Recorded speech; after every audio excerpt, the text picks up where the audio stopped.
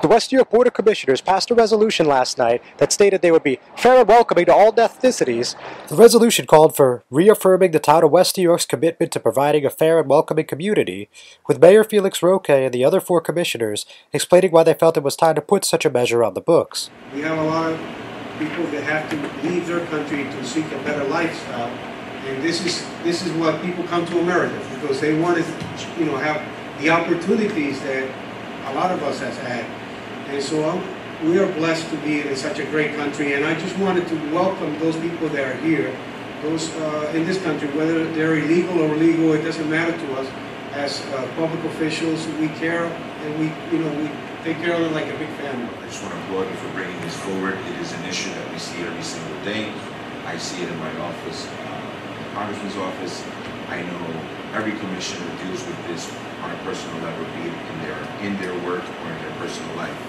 And so to do this, bring this forward, we are just reaffirming what we have always done in this community, and that is welcome everyone. This is a nation, but especially this area, this is an area of immigrants, and so we want to make sure that people know that, and now there's a I appreciate the dialogue that has been started because of this, so I look forward to continuing that and to supporting this resolution. And to me, it's all about service for our residents and making sure that they receive the best service possible, regardless of status. I continue to work with our community and our residents moving forward. New York is and always will be a welcoming community where we serve the humanity of the individual, where West New York never looks except to do and serve those that are in need. Everybody that comes here in West New York feel and can feel that secure, and we take care of them. And West New York is not a town that is looking for if you are legal or illegal. Everybody here is welcome, and you can feel it, and we are here to support, and the police department is here to support everybody, every resident here. It doesn't matter the status of immigration. The resolution passed unanimously, prompting applause from the crowd.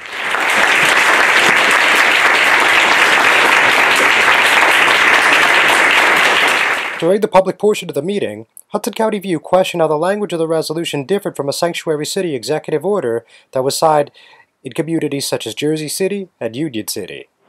What's the difference between this and any sort of sanctuary city resolution like we see in Jersey City, Union City? Is it the same thing? Are there any notable differences, or what exactly does the resolution say?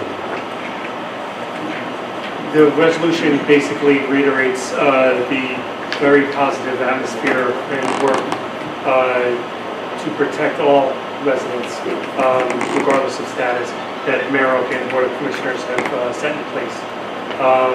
It